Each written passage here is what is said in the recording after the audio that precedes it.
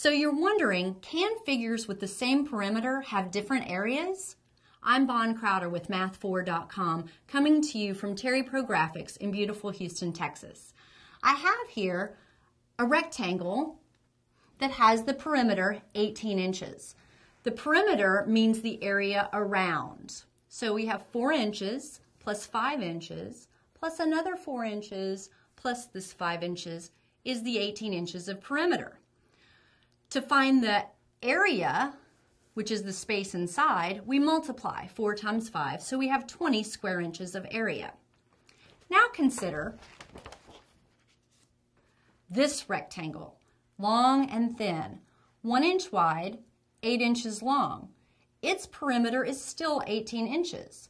1 inch plus 8 inch plus 1 inch plus 8 inches is 18 inches.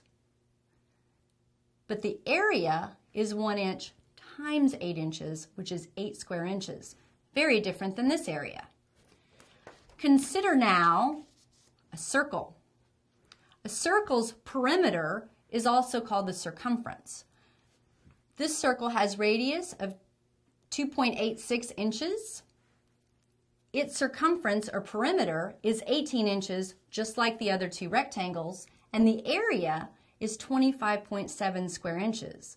So there you have 3 different figures with the same perimeter and different areas. So yes, figures with the same perimeter and can indeed have different areas. I'm Bon Crowder with Math4.com, reminding you that math is not a 4-letter word.